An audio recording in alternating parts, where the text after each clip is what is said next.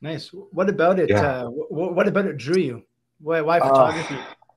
I was really like, I always wanted to be creative kind of growing up. I never considered myself an artist. I mean, I dabbled a little bit in music, playing guitar, and I love to draw a little bit here and there, but I was never like really good at it growing up. And I was always so jealous of people that were creative either with their hands or their mind or, could create things. And I found a little bit of, I don't want to say success, but like people were kind of, they liked what I was doing. And I was like, wow, this is amazing. So, when I hit that fork in the road, I was like, you know what, I'm at this age bracket and I'm just going to go full in and put all my chips in and this is what I'm going to do. And I'm going to make it happen. So, it's been tough, but I wouldn't have it any other way.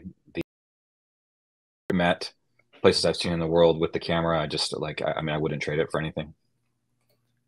Nice. So you started shooting on that Rebel kit you picked up at Costco, and I'm sure a Yeah. lot of photographers out there can probably, it reminds them of a similar story of their own background. That I myself started with the Rebel kit as well, and Okay.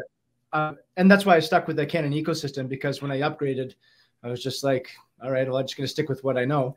Yeah. So what do you shoot on now typically? Like what's your typical setup and what's your preferred setup? Still in the Canon system, like just it's always been natural, and any time I've upgraded, it's always been through Canon. I think I went from Rebel to 40D, 5D3, 5D4. So that's pretty much what I'm rolling with right now. I hope to get into a mirrorless one day. It's on the Christmas list, so we'll see what happens Right. this year. Um, but yeah, Canon 5D4. My preferred setup is that body, and 24 to 70 is probably what I Mm, shoot 90% of my personal portfolio work with. nice. Um, 24 to 70, 70 to 200, of course, and 50 occasionally. So those are probably like, Yeah. the three that everybody has, but Yeah. 24 to Yeah. 70 is like 90% of what I like to shoot. So Amazing. Yeah. yeah, Yeah. Those are the three. Like if you're gonna have a prime, right, 50 is a good one to have. And then of course right, you got your range covered with that good one to have. And then of course right.